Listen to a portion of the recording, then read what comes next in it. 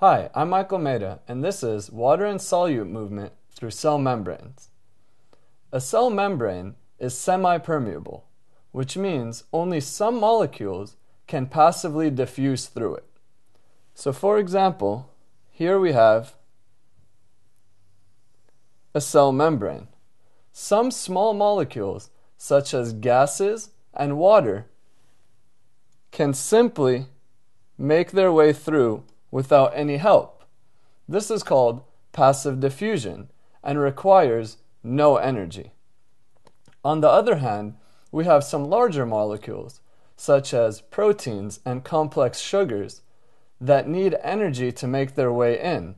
They can't simply diffuse through.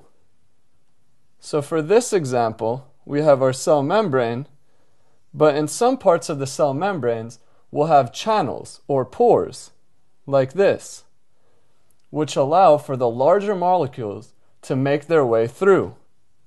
So for example, we have a protein. It'll go through the channel and make its way through the cell membrane. However, in this process we need energy in the form of ATP.